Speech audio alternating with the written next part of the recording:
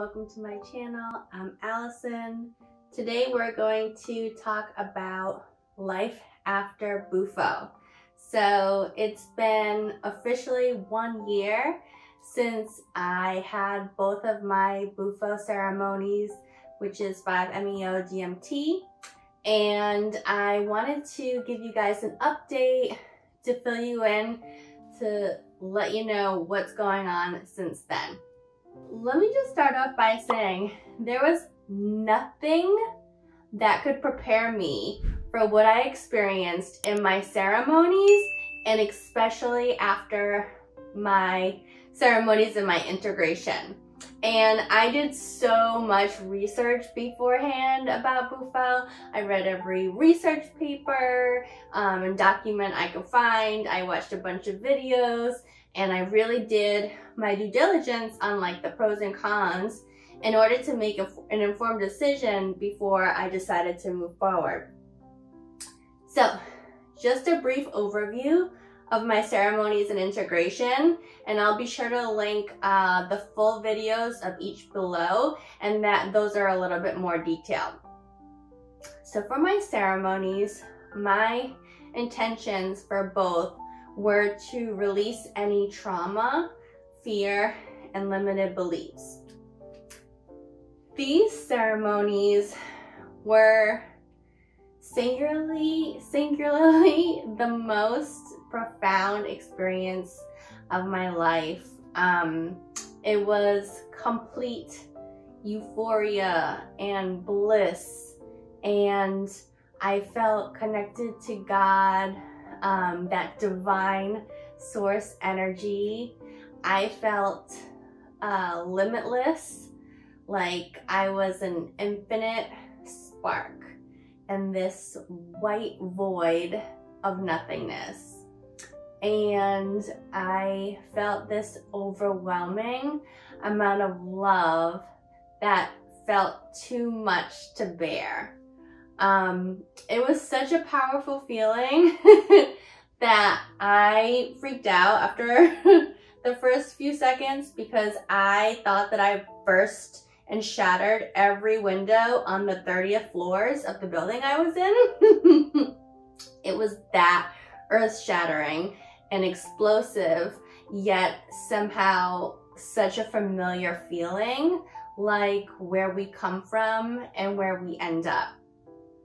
Now, the second ceremony was the same euphoric experiences again, you know, this big bang and white, and just, you know, it took my breath away, and there's just really not any words that can justify that feeling and that, you know, understanding of like what it really is. And then towards the end, I was just hysterically crying from like the deepest, darkest depths of myself. And that's when I had suppressed trauma that bubbled up to the surface, and I realized that there was some childhood sexual abuse. And, you know, in that moment, everything kind of just made sense, because I've been, for the 5 years before I did Bufo, I've been digging for answers on this, you know, healing journey, and it finally came full circle and made so much sense. And now that I got the answers, I could finally start to heal and integrate and move forward with that. And yeah, so that's just the gist of it. I'll put the full video below of a more detailed version of what happened. Now let me tell you guys, my integration was the most horrific and terrifying and out of the world shit I've ever experienced in my life, ever. And I'm talking a real life exorcism. Literally a real life exorcism. The shit that you see in movies with demonic entities and dark energies inside of people. Yeah, that. So this happened for a total of 3 times over the course of a week after I did Bufo, with the 3rd time being for 9 hours straight, which started from 11 p.m. till 8 in the morning. And I thought that there was like a horror movie theme song on, because it really like sounded like, you know, when the things are circling above. And I called my fiance because I was like, he doesn't like horror movies. And that's when I realized, oh no, this shit's actually happening in my room. And the way that my body was contorting and shaking, it was not humanly possible. The sounds that were coming out of me were not mine. It was like a hissing sound, like, and then another one was like a, and then another one was an evil man's voice, like screaming. And since the first night that happened, my fiance just knew innately what to do. Like he just started worshiping over me and like asking God for deliverance and like saying hallelujah and like, you know, all of these different things. And that 3rd night, it was so aggressive and it was terrifying, and like I didn't know if I was gonna make it out of it, to be honest with you. And then it started thundering and lightning, but the thunder, it was just almost like the ground was shaking, like it was a rumble. And the lightning was coming into our bedrooms on the 3rd floor, and it like came into the window 3 times, and he was just over me for like 3 hours straight worshiping. And it it felt like God filled the room, and it was the most beautiful feeling, and I could feel the rest of it being pulled out of me in the most sweetest, gentlest way. And, you know, it was darkness coming out. And I know that a few people have asked me previously when I did the video about the integration, you know, did this happen because of Bufo? No, it felt like this has been inside of me for a very long time. And the amount of love and light and divine connectedness to God pissed that shit off. And they were upset and they wanted out because they couldn't stay there anymore. And it was hard to surrender to that experience and just to let it move through me, because when all of those sounds were coming out of me, like I would just be crying through, like, why, God, please help me. And so the next night, while I was sleeping, my arms went out straight to the ceiling, and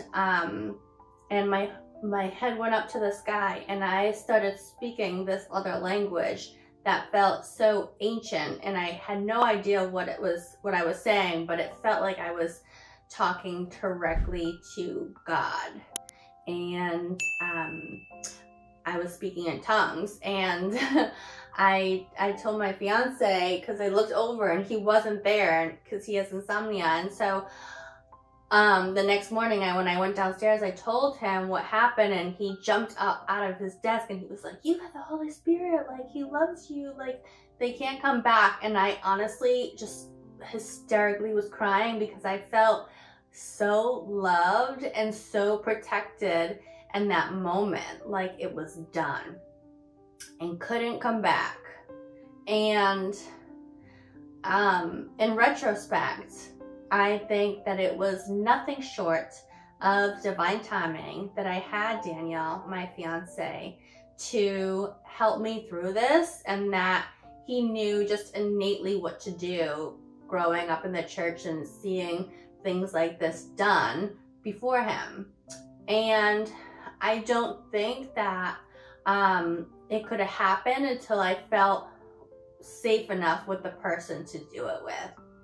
And like even a few months after that, we FaceTimed my parents together because I wanted to share what I uncovered from my childhood and then also my integration experience. And my mom was just like, thank God for Daniel, because I wouldn't have known what to do and would have called 911, which is clearly like not what you needed. And I'm just so grateful you had him. And my sister said the same thing. But you know, I had been doing really deep inner work for 5 years before I did this medicine, and I feel that all of that work acted as building blocks in laying the foundation for my success with this medicine. And in addition, I don't think I could have learned about that trauma and had been able to deal with it in a healthy way until then. The old me would have like flipped tables and burned shit down. So, you know, I think that everything happens when it's supposed to and when you have the tools enough to deal with it in the correct way. Life after Bufo. So, after that freaking whirlwind, like you just can't go back to regular life after that. It's just ripping the band-aid off of everything that you know to be true. And especially like that stuff when I would never in a million years think that exorcism was real, or, you know, that you could speak in tongues, or like any of those things. And, so now, like after all that, my body is extremely sensitive to like energies and frequencies. And so like I shake when I hear like Hertz frequencies or do my meditations. The veil was super thin when all of this integration stuff was going on, and I could actually feel my cousin who passed away when we were 21 like holding my hand and like rubbing my back to console me. And I still feel certain energies, and I'm just trying to navigate and understand like what to do with it. So it's still a work in progress. My body is also very reactive. If I say something, it will confirm by like head to toe goosebumps or like shaking in my stomach. And I started working with a shaman for my integration, and I was reading about shamanism after one of my sessions on my phone, and my face was like pulled to my phone where my nose was like touching my phone, and my breathing was super heavy, like and my body was shaking, and then I had like tears running down my eyes like while I'm looking at this, and I'm like, okay, like I see you, like there's something here. And so, you know, maybe it's something that I'm gonna look into as part of my coaching practice. But every time I read about it, like literally just thinking about it, my stomach is shaking, which is just really interesting. And I did a lot of I used a lot of shamanic tools in my healing with my shamanic coach, and like just some things again were like so wild and out of this world, like the healing powers of quartz crystal and what you can do with it. And like we actually went through like this whole ritual thing, and when I was still going through the integration, like holding it and doing different things, and I could feel all of this energy coming out of my body, like, and into the hand that I was holding it. Like I was, when you shake an Etch-a-Sketch and it just all goes to one side, it was wild. And this has just opened my eyes to so many different things. Also, like after I get out of the shower, I feel like there's a lot of healing energy with water. And so my hand moves like over my body, like, I don't know, just be like super fast, like hummingbird flaps its wings. And it's just, does its thing. Again, I'm not really sure what, I think my body knows what it's doing, but my mind just isn't quite there yet. So takeaways. It's always interesting to like sit with medicine and go through the preparation and then the integration and then like look back at it like, okay, here's some big takeaways. Number one, preparation. No one has a crystal ball and knows what exactly you're going to get from the medicine. Like, and if anyone tells you they do, they're straight up lying. So everyone's different and has their own life experiences or trauma. And so not one experience or ceremony will be identical. And I think it's important to have a spiritual practice in place where you're already doing some level of the work towards healing and making sure that you're grounded, because I had to do a lot of grounding after the fact. Of course, like my experience, I don't want to freak you guys out with the integration, was considered to be a rare experience by both my facilitator and my shaman. So, and like I've had probably 3 or 4 girlfriends also that have gone through it, and like no one that I've known or seen anything has had anything that happened like that. I think that also setting your intentions are powerful and can shape your reality. So, and sometimes your intentions may not match with what the medicine wants to show you. I had some pretty lofty intentions and I got exactly what I asked for. So be careful what you ask for. Number 2 is support. Having a support system in place is key. Most people will never understand what you experience unless they sat with that medicine themselves. And it's important to have people around you who will love and support you on your journey and can hold space for you. 3 is integration. So integration is a really vital part of, you know, doing any plant or animal medicine, and in taking the insights received during that ceremony to fully integrate and move forward to heal. For me, I worked with that shaman and we did like quantum hypnosis. So I was able to go back to that 6-year-old little girl and heal that timeline. And when you experience a trauma as a child, you dissociate, but that trauma remains in your body and that part of your soul is almost fragmented. So there's all sorts of support based on your needs. And I also do integration coaching with people as well. So I'll link my website below in case you guys are interested. Another thing is like, you have to face the darkness and the shadows and feel the feelings in order to move forward and heal. And I think it's an essential part of healing that's not often, you know, talked about. Most people are like love and light, but like no, you have to face like the gnarly shit that you don't want to, that's buried deep inside of you, and that part of it shouldn't be avoided. It's really hard and scary, but absolutely necessary, and so you got to do that. Number 5, a trusted shaman or facilitator is important when you're considering doing this medicine.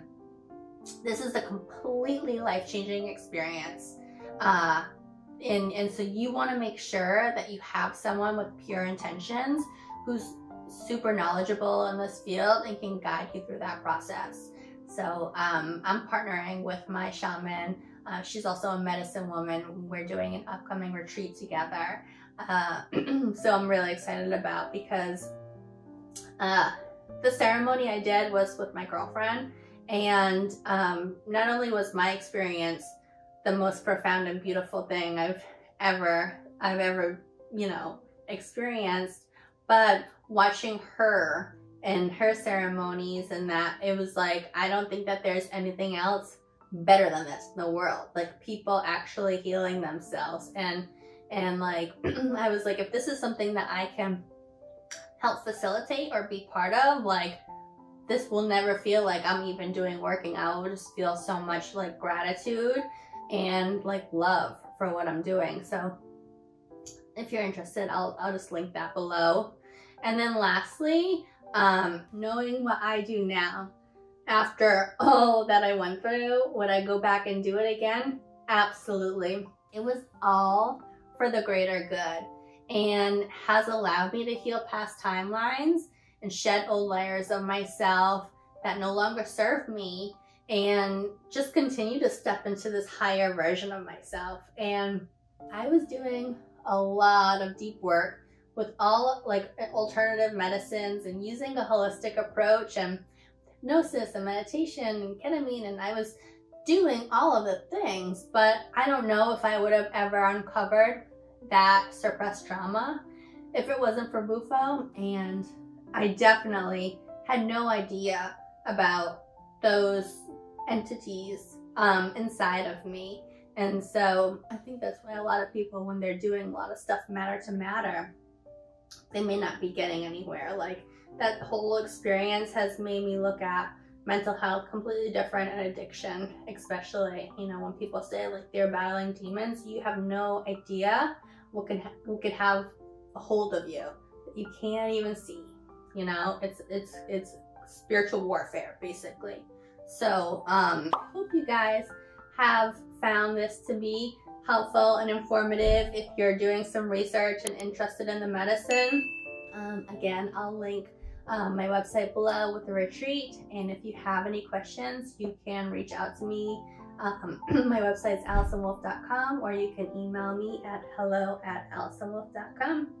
And until next time, you guys, bye.